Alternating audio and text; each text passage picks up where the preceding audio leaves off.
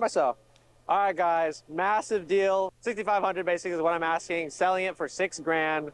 Poncho Pikachu, BGS 10, the black Megazard. Well, thank you very much again. Thank you, All right. have a good one. So if you guys are like me, you've probably seen some of these vendor POV videos. They're really great. This guy right here, I believe his name is Dylan, and he does the Bulba Store. I saw him at the LA Collecticon that I was at, and he was just like, man, his booth was absolutely popping. Um, this video I kind of wanted just to do like a little, like I wanted to see how much like product he was moving. So we're gonna dive into it. I'm gonna like crunch the numbers on his last two videos, and I'm gonna give you guys like, we're gonna estimate some of the like profits that is going on here. Something we can only speculate on. But I'm just curious. I just thought it was kind of fun, and I'm gonna show you guys how I got all this information, and we're just gonna jump into it. So first up, as you guys can see here, this is Social Blade. This kind of measures just like YouTube views and estimated earnings and stuff. So as you guys can see, he really is killing it. 44,000 subs, 1.5 million views last 30 days, 6.2 thousand dollars per month estimated ad revenue. That is just ad revenue alone. So he's looking at 75K almost a year, and this is kind of, his views are growing because he's up 40% in the last 30 days, and his subs are up 21% in the last 30 days. So he's seeing some growth. So I have seen in the past that this isn't always accurate. It can be lower, can be higher even. So we estimated just a little bit lower on that, but you'll see that coming up soon. Then he has another source of income. You'll probably notice at the end of his videos, there's names displayed, and you can pay channel memberships, $3, up to 25 for the solar beam. So we calculated out. He doesn't get that full percentage. I did break that down as well. Then he does have a website. I know he sells a lot of these shirts, right? These shirts get sold at events. I don't know. I think some of his older videos, he was out of shirts. I think also some of the deals that he shows, that not like if it's a shirt only deal, I don't think he's really shown that. It's only if there's like, a lot of people will trade for a shirt, which is interesting. He's doing really well in those. People are going to trade because he's trading. Anyways, we'll get into the breakdown of the numbers, and these keychains. I don't see any of those in the videos as well, so I might have some estimating to do there. Then he has this business. I think he doesn't always advertise it, but he sells these slab displays, which are pretty cool actually. These wall-mounted ones. You can see these foam ones. They're sold out for 75 bucks. He's out of stock, and then you can like customize these. PSA and CGC. You can put custom text up here, and they're like slabs for your slabs. So it's kind of cool. I think it's a great idea. Obviously, he's really smart with what he's doing. He's kind of like the #1 vendor POV guy. There's a lot of other good ones, but I just kind of wanted to. I made a little spreadsheet here, or I got a generic spreadsheet. Put some numbers in. Let's just jump into this real quick. So this is what we have. So this was the Houston Collecticon that just happened. I think it was 4748, or anyways, doesn't matter the dates. But so I estimated a lot of stuff on here, and some of it will I'll break down everything, kind of how I came to it. I forget where he's located, but I estimated for flights for 3. Oopsie. I screwed up on this already. Let's change this. Sorry about that. That's going to change this number quite a bit. Okay. There we go. So for the flights, I think it was him and his partner, and then there's like another guy that's there sometimes. I don't know who he is, if he's like a friend or what, but I don't know if he's paying for his flight. I'm assuming so.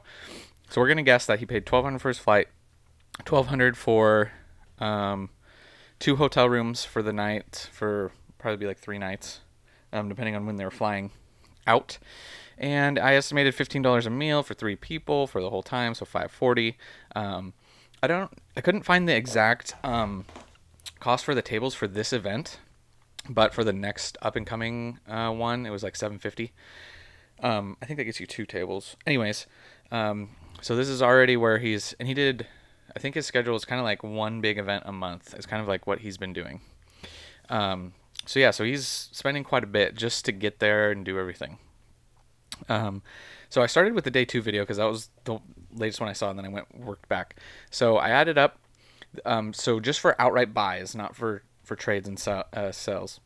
1705 he bought on day 2. So then on his for sales and trades for day 2, I calculated it out, and some of it, the way, if you watch some of his videos, it's hard. It's not always in like an exact number.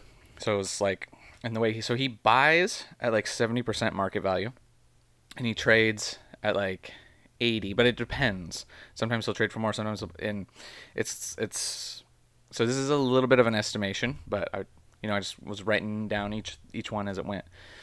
And so I'm going to estimate that between the 70% and the 80% that he's going to be averaging 25% profit.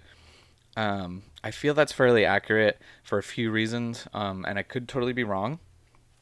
And it could be higher, honestly, because a lot of the cards that he gets in, okay, so we know that he grades cards, right? So a lot of the cards that he gets in, he's getting them for 70% or 80%. And then I would assume, because of how smart he is with everything else he has going on, that he's grading these copies. So then he's grading a raw card, and sometimes that markup can be huge, going from raw to a PSA 10. So he's able to make a lot more than 25% profit on these, right? So $6,888 is what I calculated his profit to be here. And I do think that there is room for that to be higher. So just keep that in mind. We'll play with the numbers a little bit more. Then you have buying for day 1. Or no, yes. Yeah, so now we're on day 1. Wrong graded. Outright buys, he bought a lot. He bought heavy. $12,000. So yeah, this kind of sets him back, but it kind of sets him up for the next event. So you got to kind of keep that in mind as well. Day 1, the sales were higher, and also I'm including trades because there are a lot of times they're partial trades. So some of this will be eventualized profit. So that's where it gets a little tricky. But it was about $31,045. Calculate out 25%, $7,761. Then you got your his YouTube memberships. This is what I told you guys earlier about. Currently, he's getting, and I don't think it was showing like all of the lower tiers.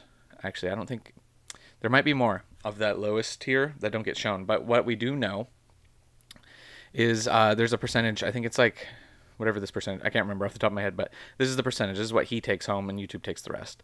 Then he has his YouTube revenue, $5,500 a month. He also has sponsors for his videos. For these last 2, I think they were both Veriswap, and I think that this number is probably low. I'm just guessing based off of the views. If they're paying $500, plus they're getting interaction with how the thing is. Anyways, you have to sign up. He's doing a giveaway, so it's like it's not just an ad. They're getting interactions there. So I'm gonna guess that this is actually more. We'll play with these numbers just a little bit in a second. And then I'm going to guess that his Slab Lab business is making at least $500 a month profit. I could be wrong. Then, once again, the shirts. So the shirts are really popular. They're cool shirts, right? And that's like one of his things. You can see them from a mile away. Very distinguishable. Everyone wants a Bulbastore shirt. So $500 a month, I think, is low still because, once again, that's not counting online stuff. And so there's a lot of interesting things that go on. A lot of people will trade for shirts, and they're trading like sometimes $35 because I think the shirts are $35, so they're trading, for a $35 shirt with like a $35 or $40 card, but the card's actually worth more than that because he trades at 80%. So he's getting like, in a 40 something dollar card, and the shirts, they don't cost him 35, right? This is where like some of the brilliance is. They don't cost him 35. Let's say they cost him 20. So you guys see what's happening there. So that's why I think there is more money that's being taken in here, because he wouldn't be just keep doing these if he wasn't making money, right? So if you look at this and you go, ooh, $4,000, that's not a lot for a month, depending on where you live. This could be enough. This could be not enough. It depends what you have going on. But you got to keep in mind also that he loaded up on this day 1 with his $12,000. So that was a lot of money that he had spent and that's going to go towards it went some of it sold at day 2, and some of it's going to go to future shows. So some of that he's going to grade. I don't know if he sells on eBay as well or anything. He might. I would guess he wouldn't really need to, with how with these sales. He can just go to shows, and he if I don't know, I'm not assuming anything, but if that's not getting reported, then he's not paying taxes. Or some of it's getting reported, I don't know. I'm not saying anything. I just mean cash is cash, So I've always wondered that about all these card shows, like how much of this is getting reported. Anyways, doesn't matter. But let's fudge around with the numbers just a little bit. And so this is I think this is low end, right? We're just over 4,000. We're gonna estimate. We're gonna go maybe more on the high end and see what he could be taking. Just for fun here. So, and if you like this video, if you guys want me to break down any other vendor videos, I'd be happy to do so.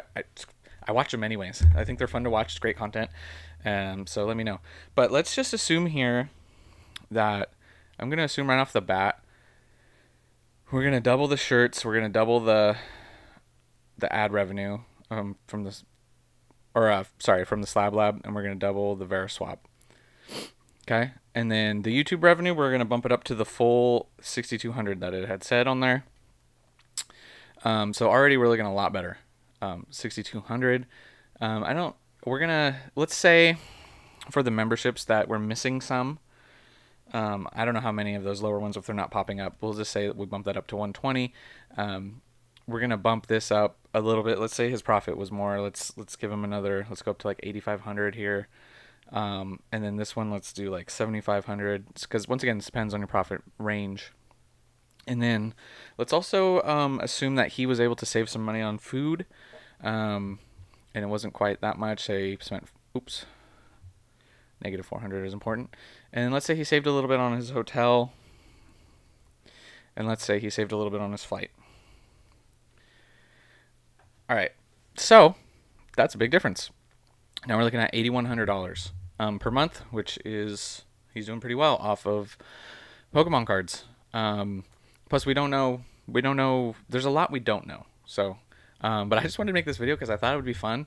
It's not meant to hate on any of the vendors, especially not Bulbastore.